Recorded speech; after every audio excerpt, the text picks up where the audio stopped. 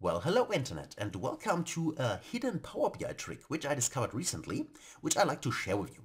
Now before I do this, please make sure if you like the video, give it a thumbs up afterwards, and also please subscribe to the channel. Thanks a lot. Now let's get into it. Now for that, I first need to create some kind of visualization, maybe. So let's get actually started with that. Just choose some kind of a demo here. I'm using the category in my dataset, and then I also use, let's say, some kind of measure. Let's go with, in this case, total profit in here. Okay, select the measure, and then switch this to a bar chart. So far so good. Now, this is now the visualization I have, and let's also add maybe the labels for now. Let me go in here under this one and also add the data links. So far so good.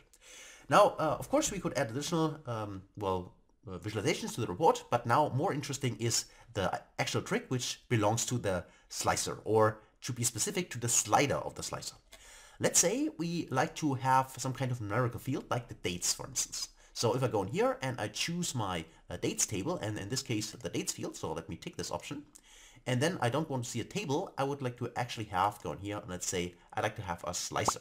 So I see it here, this is the new one, but I would like to have the old one. Let me go up here and let's choose, I go in here and say I'd like to switch this to here, the slicer. So now I have this as a hierarchy by default, but I would like to switch this to, in this case, a numerical field, so a continuous axis. That's why I right click here and say I'd like to see this as a date. That's the first thing. Now I see the daily dates. And now I switch this to a slider with a slider bar. So that's why I can go inside the slicer settings and go in here and say between. Now, this is the default behavior in Power BI, right? So we can see here, we have now our slider, and of course I can either enter the dates here directly or click on here, that would also be possible, and change it here, or I can use the slider itself. Now, the one thing which I never liked in Power BI is actually the bubbles. The bubbles, they kind of look strange to me. Doesn't really look very good in a report. Now, that's why I wanted to know whether I can change this. Now, of course, the first option would be to go to the formatting pane, and if you don't see it here, go to more options, then of course you can see it here.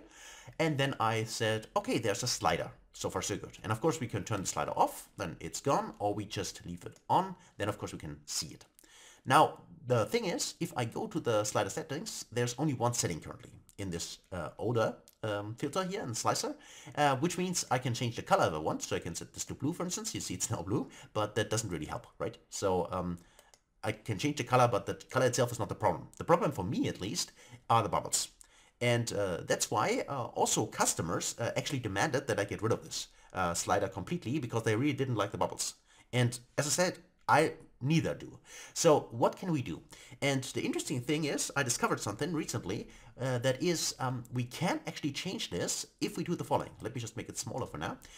If we go inside the property section here, and there are the advanced options. And if we go to advanced options, by default, the responsiveness is on.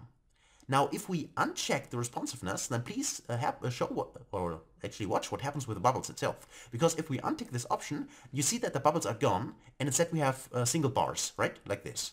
And this looks, at least from my point of view, much more professional in a report. So I don't know why this only happens if we turn this responsive off, but this should be actually the design by default, at least from my point of view. Right? So if you also have this problem, then give it a go and go inside the property section and turn off responsiveness. Then you should also see here those bars, and you do not see the bubbles anymore. So that's it for this trick. It is a hidden trick, at least from my point of view. So if you like this video, as I said before, please subscribe to the channel. Also, please give it a like, and then see you in the next video. Until then, best guys.